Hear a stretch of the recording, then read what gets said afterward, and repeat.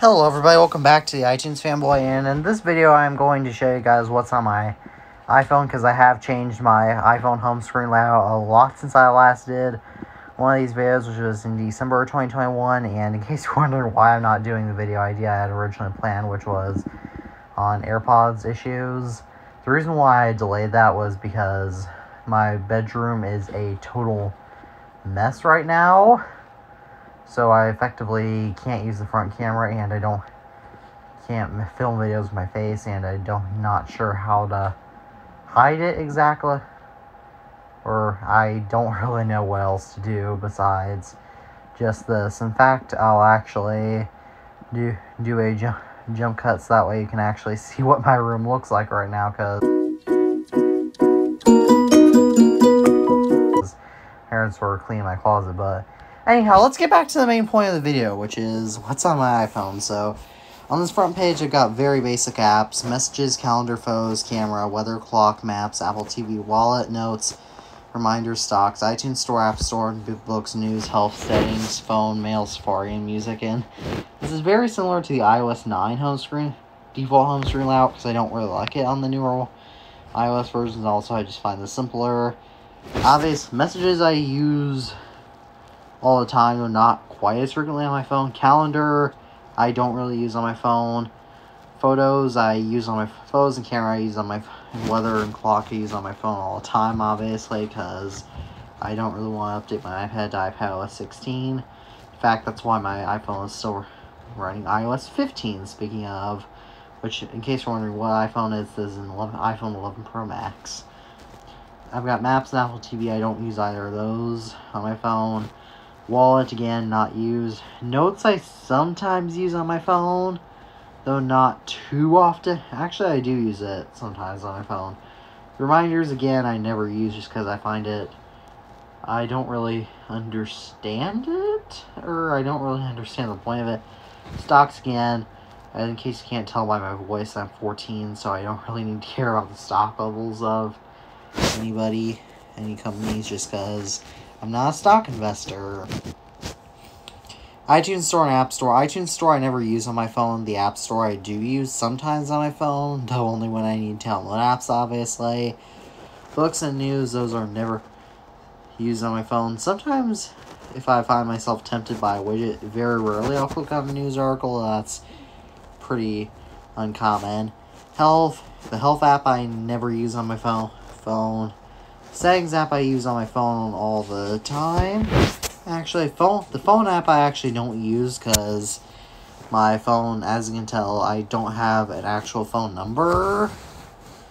So, yeah, that's actually why I don't use Apple Maps. It's because I don't have a phone number, and so that's what I just do.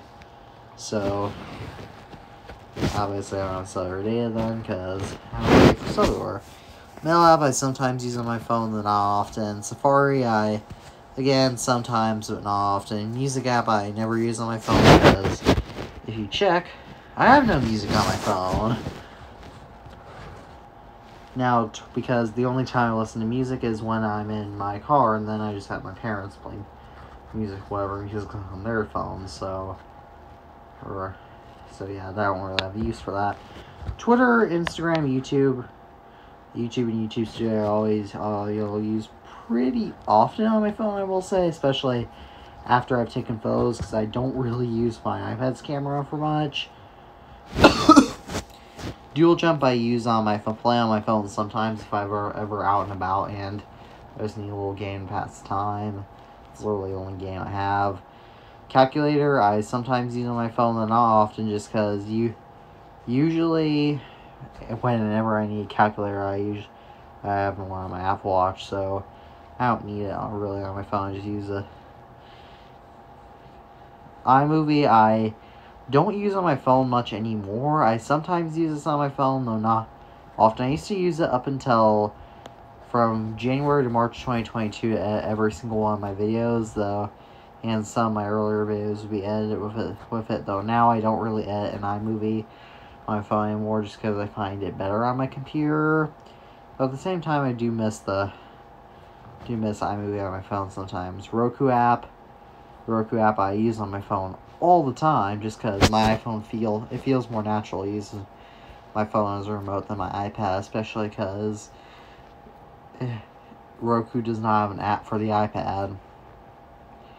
WeatherBug I really only use in the summertime, and that is because in the summertime there are a lot of storms, and it does what Apple Weather doesn't, which is it lets me check how close the lightning strike is, which is very important for me. And I used to use it as radar back before iOS 15 came out, because before iOS 15 there was no radar in the default weather app, so yeah. Then on the third page, I have all my other Apple apps. Pages, Home, Tips, Numbers, FaceTime, Find My, Test Light, Keynote, Files, Shortcuts, Podcast, Feedback, Fitness, Watch, Translate, Voice Memos, Measure, Compass, Contacts. Pages I never use on my phone, just because why would I bother typing documents on a phone? It's such a tiny, cramped keyboard. The Home app, because I don't have any HomeKit accessories. I don't use the Home app. Tips I don't use because I'm a tech enthusiast, and so I don't really need tips. And even if, by the way, if you do need tips on how to use your phone, you should totally go check out the Tips app. It's really handy. I used to use the Tips app more often on my iPad when I first started using it in 2015. Used it and would sometimes use it until 2018 just to learn stuff though about my iPad, though now I don't really use it. Numbers, again, I never use on my phone. I don't really see a point to Numbers right now, especially because I'm not an accountant or anything. FaceTime I again don't usually use on my phone. On the rare occasion that I do use on the occasion that I use FaceTime, I usually use my iPad. Actually, I do, or FaceTime casually. I FaceTime all the time on my MacBook for my podcast, though. Even then, we're planning on switching to another service, which I'm not going to mention for confidential reasons. Find My. I sometimes use my iPhone just to navigate, just to find whenever I lose my AirPods, whenever I lose them, though. I also use my iPad for that. Test Flight, I, again, mostly use on my phone just for keeping some very two beta applications I have. Or no, it's 3. Keynote, again, never use on my phone just because it's tiny. It's a tiny screen, even though it's 11 Pro Max. Still doesn't feel as comfortable as on my iPad. Files app, again, never use on my phone. Don't use that on my iPad either. Shortcuts, again, never use just because I know it has a lot of potential, though. It's just that I don't really want to spend time customizing my phone, especially when it's already got the stuff I need. Podcasts, again, never use on my phone just because I don't actually spend much time listening or watching podcasts. I make my own podcasts, though I don't actually spend much time watching and listening to them. Feedback app, that is actually because I installed the iOS update blocker on my iPhone right before babeprofiles.com got shut down, so yeah, obviously I'm keeping that since I know I can't reinstall that. Apple Fitness app, again, I don't use on my phone just because I track all my fitness stats on my Apple Watch. The Watch app I don't use on my phone just because all my settings are usually on my Apple Watch, so I don't really need it. The Translate app I don't really use often, just because, on the rare occasion that I do translate languages, I'm usually on my MacBook, and so I have to use Google Translate for that. Voice memos, I, again, never use on my phone, because I don't really know just because I don't really have much need for audio recordings. The Measure app I never use on my phone, just because it's so inaccurate. The Level tool is a little more accurate, though. I don't usually need to use a leveling tool. Compass app, again, I know where I am, so I don't really use that. The Contacts app, I never use on my phone, because if there's a rare occasion that I do need to add or remove a contact, I'll just do it on my iPad. And then we get to the fourth page, which is all third-party apps that I don't use regularly. This includes Hohem Gimbal, which is the app for my gimbal that is such a terrible gimbal. Google Classroom, I downloaded it once because I downloaded that once for my classroom, though now I don't really have a need for it. Google Maps, not sure why I have that, to be honest. Google Drive. Sometimes I need to upload my podcast recordings to one of my podcast hosts who edits it, but even then I mostly use YouTube for that and make them unlisted, so yeah. This is actually just a web app for an iPod Classic emulator. It's really cool. Has some games like Brick, which this is actually mimicking a 6th Gen Classic, and yet has Brick on here, which was only iPod 5.5 and below, so that is a weird inconsistency, but also it doesn't look quite exact, and also you get more chances in this Brick than you do on a real iPod Brick. So let's get out Brick. Lil OS is supposed to be a little OS that's designed to run on your phone. It was created by the developer Jordan Singer, though he appears to have mostly abandoned it because, as you can tell, Lil Beta has expired. This is Old OS. This is Old OS, which is obviously the iOS 4 emulator. I'm sure you've heard of it. Another Old OS 10 this time. Again, still emulating iOS 4.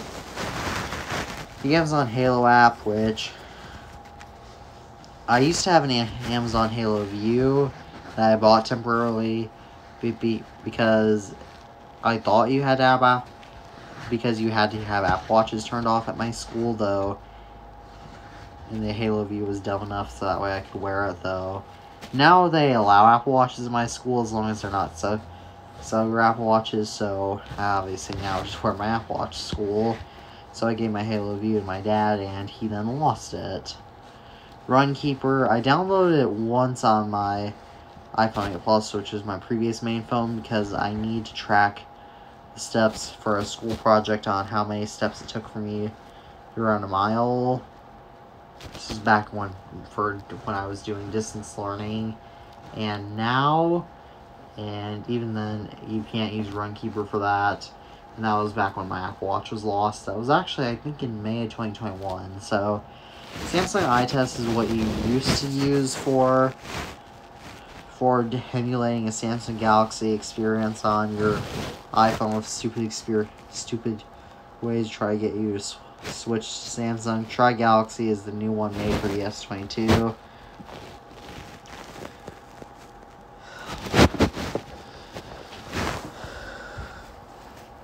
And look at this thing emulation is so stupid. I just downloaded it because why not?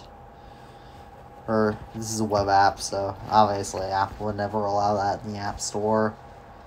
Peacock is NBC's free streaming app that I downloaded back in 2020 just to try it out. And eventually my mom signed up for it, and she signed up for Peacock Premium, my Peacock account, which I don't even know if I still have. It is still on the free version, so it's essentially, I don't even know why I have it. Though I do like how they changed their logo to be skeuomorphic. That's a very nice touch that you don't see often nowadays. Lois Lantern is the app that I use to control my strip lights in my room and my corner light.